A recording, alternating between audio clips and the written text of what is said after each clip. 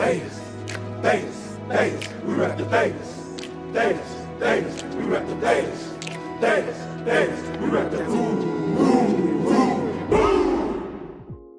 Be sure to stick around for the news segment of today's episode to understand why we now rep the ZETA. Welcome to Electrified. It's your host, Dylan Loomis. To kick off today's episode, I want to share some details about Tesla's S&P 500 inclusion.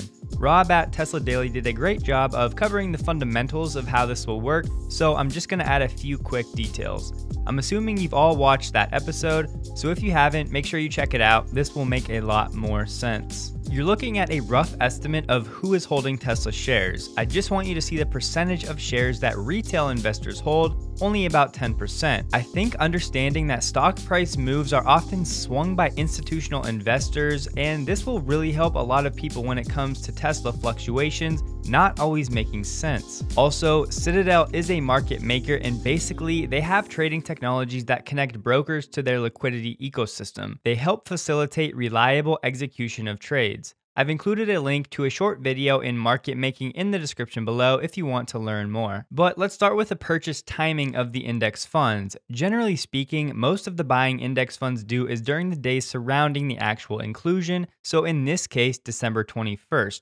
The thing is, most index funds are actually free to accumulate these shares they need anytime from the announcement, so November 16th, through a few weeks after the actual inclusion. However, as Rob said, Tesla's inclusion may be split in two, which would be a first, but the main point here is the purchasing of Tesla by the index funds can happen anytime from now until a few weeks after December 21st. But we can expect most of it will take place in the days surrounding December 21st, and here is why. There's this thing called dispersion risk. Index funds are meant to do what the name implies, track an index. If these funds purchase Tesla a few weeks in advance, their returns will face the risk of deviating from the index benchmark during that time, which is called dispersion risk. To keep things simple, if an index fund does not track closely to the benchmark, that's a bad thing. So to be safe, most index funds will add Tesla near the December 21st date to limit their dispersion risk. And one other thing to note here, we have the index funds that are forced to buy shares, and then the active managers or non-index funds that will have the option to buy shares. To illustrate this, I'm going to share two tweets from Gary Black. With the S&P up 12% year to date, S&P index assets are 5.1 trillion, and the active funds that benchmark to the S&P total 7.6 trillion. The indexers are forced to buy before December 21st, but remember, some can purchase a few weeks after, but most will do so before, at an estimated 1.14% weight or 122 million shares. Dropping down, he says adding Tesla to S&P means if Tesla, now this was a typo, this should not say S&P 500, if Tesla soars 400% again next year, which it has done this year,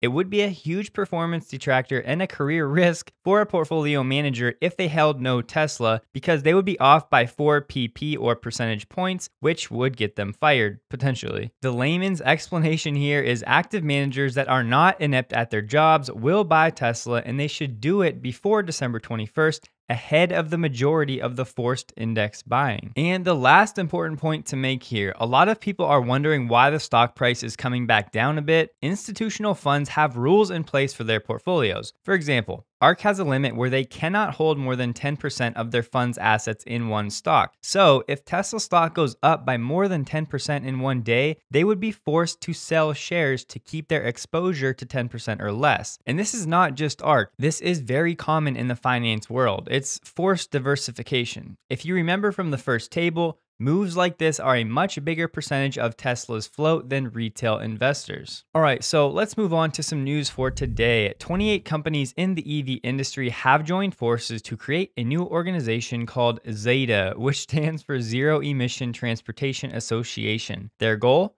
To push for 100% electric vehicle sales by 2030. The executive director is Joe Britton, who spent 15 years in the US Senate. He said, "For the first time in a generation, transportation is the leading emitter of US carbon emissions. By embracing EVs, federal policymakers can help drive innovation, create hundreds of thousands of new jobs, and improve air quality and public health. ZETA's formation recognizes a pivotal moment for national leadership and reflects the will of the growing clean transportation sector. The next decade will be critical critical in implementing federal policies that accelerate the transition to zero emissions vehicles and help address these problems head on. The clean vehicle sector already boasts hundreds of thousands of jobs, but if we encourage its growth, the US can decisively win the global race to develop a new clean transportation economy and employ hundreds of thousands of Americans right here at home. So the 5 main goals of this lobbying group are outcome-driven consumer EV incentives, emissions and performance standards, enabling full electrification by 2030, infrastructure investments, domestic manufacturing, and federal leadership and cooperation with sub-national entities.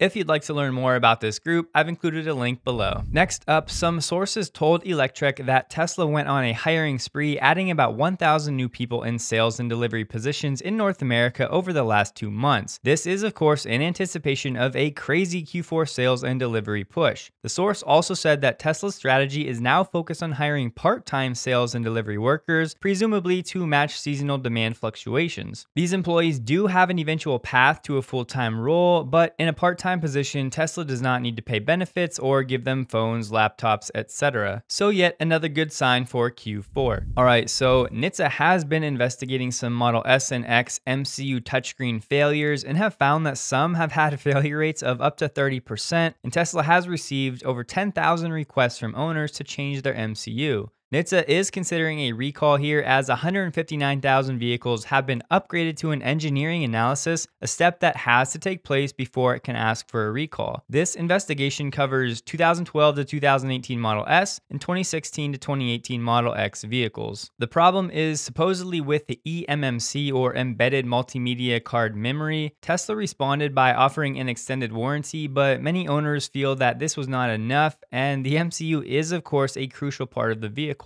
But we'll have to wait and see in the next few weeks what becomes of this investigation. CATL, one of Tesla's battery suppliers, is investing $5.1 billion for a factory in Indonesia. The agreement says they're set to break ground on the plant in 2021. As we've heard in recent weeks, Indonesia has big ambitions to become a key player in global green energy, as they have been betting on their strong nickel reserves, which reportedly account for about 25% of the world's known reserves. The more battery factories on this planet, the better. And to wrap up today's episode, Energy Minister Lily D'Ambrosio announced the Andrews Ministry will invest about 797 million Australian dollars in a home energy savings package. This initiative is to encourage the shift to more smart energy efficient appliances and integrated home systems in Victoria. If you recall, about 2 months ago, Elon reminded us yet again that one day Tesla will be making super efficient HVAC systems. So of course, this development is probably a few years out and we won't spend much time here, but I wanted to put this on your radar that the environment in Victoria is ripe for Tesla HVAC, and some of these incentives could have an impact now